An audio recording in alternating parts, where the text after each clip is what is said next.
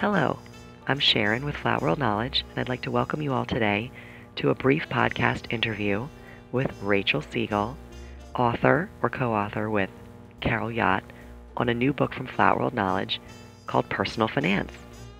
Hi, Rachel. Hi, Sharon. So I'm going to jump in so we can give our listeners a bunch of information, or as much information as we can, about your new textbook, Personal Finance with Flat World. Can you tell our listeners what made you decide to write a book for the personal finance course? Well, I've been teaching these concepts for more than 20 years, and in that time I've always marveled. In fact, even before that, when I learned the stuff myself, I've always been amazed at how bright people can make bad decisions simply because they don't grasp relatively basic concepts of economics and finance. And I really feel that this material can make a difference in people's lives. Well, that's great. That's great. And I know when you wrote the book, you did some things with this book that make it, special or different than some of the other books on the market. Can you tell our listeners about that? Well, I tried to give students the very practical how-tos, how to buy a car, how to buy a house, that is usually covered in this sort of text, but I tried to do it within the larger context of really grasping economic reality. For example, really knowing what demand elasticity means and how that can affect a market, or how that can affect you as a buyer or as a seller, and really understanding the time value of money and how you can use that idea to make better decisions. And things like, the difference between spending on an asset or spending on an expense, or good uses of debt versus bad uses of debt, using debt to finance assets rather than expenses. So there's a lot of, the very basic material that needs to be covered in this sort of course. But I tried to put it in a larger context so that 10 years from now, when a student actually goes to make a financial decision, they're going to look up the nuts and bolts, but they'll have an idea of how to think about it. And I think that really is missing in a lot of the texts that are out there. Yeah, there's a lot of just memorization of terms and understanding processes, but not really grasping them and being able to apply them. And I think, in today's, especially in today's economy and kind of the last year of struggling with managing debt and personal finances, this is a perfect time for a book like this to be published.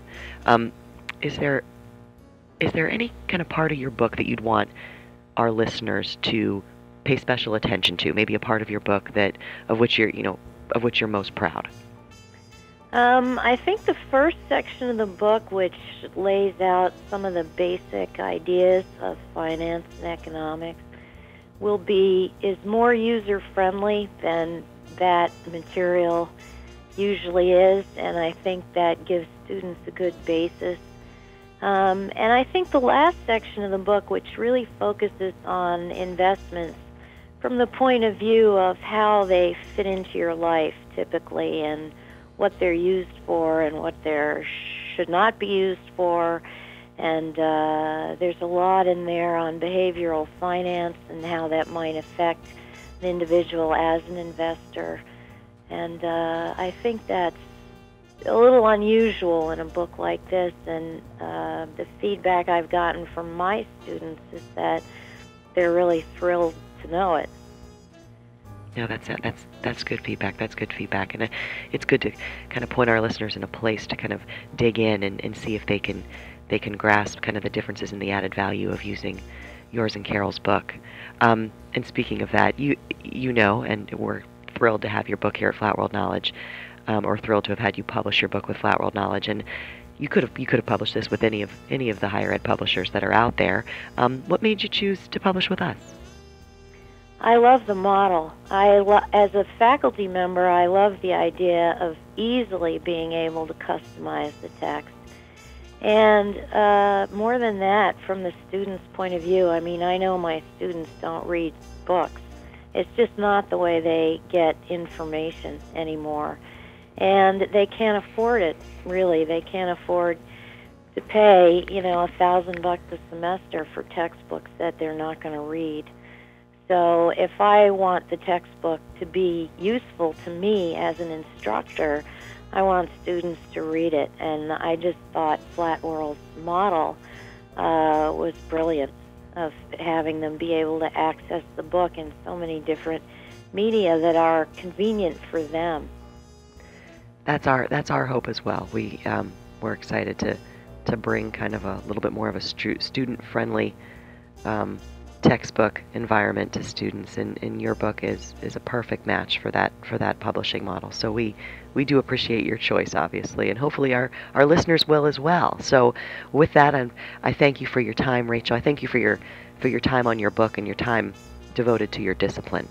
We appreciate that, and thank you to all the listeners out there who've spent a couple minutes with us learning a little bit more about Rachel Siegel and Carol Yacht's personal finance book with Flat World. Bye now.